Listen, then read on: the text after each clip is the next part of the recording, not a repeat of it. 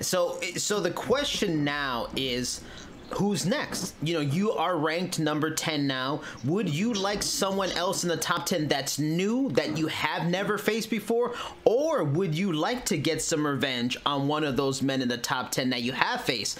Would a fight with Curtis Blaydes, a rematch, or now would a rematch with Alistair Overeem? You talked about him earlier. You learned a lot from that loss. Would facing one of them be something you would like next, or would you like someone new that you haven't faced in the top 10? No, really, I don't ask no any personally name. I ask any fighters, but I know you know, everybody knows in UFC we don't have not strong guys, and I am understand I can't got opponent number 20, number 30, number 40.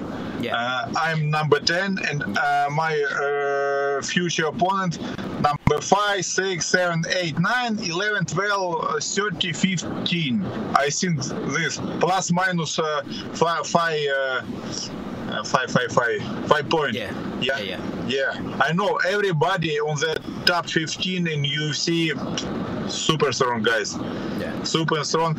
Of course, I want a very strong and very famous fighter, but when I UFC, give me please super name, give me please super top ranking fighter. UFC said me, oh, for that you must wait maybe 7, 8, 10 months. Sorry guys, I'm not 20 years old. I'm not so rich. I'm not so fat. I'm not so lazy for waiting for my future fight 10 months. Yeah.